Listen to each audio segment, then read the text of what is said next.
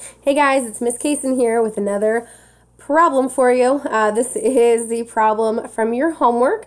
We are going to use the equal values method to solve this system. We have y equals 1/4 x plus 5 and y equals 2x minus 9.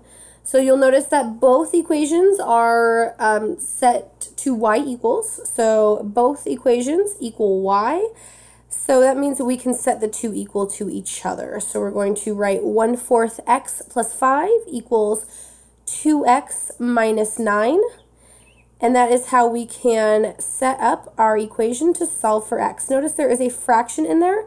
So I'm going to multiply the entire equation by 4 because we want to get rid of that denominator of 4. So we're going to rewrite this equation by writing an equivalent equation. So when I multiply every term by 4, I get 4 over 4x plus 20, because 4 times 5 is 20, equals, we get 8x, because 4 times 2x is 8x, and then 4 times 9 is 36.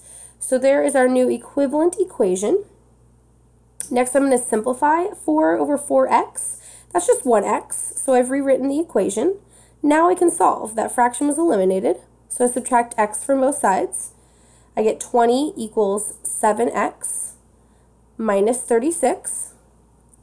Now I can add 36 to both sides.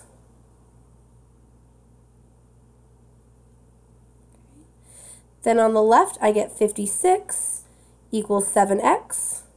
Divide both sides by 7, and I get my x term of x equals 8. Am I done? You know we're not done yet. We have to solve for y. So I'm going to take my solution for x.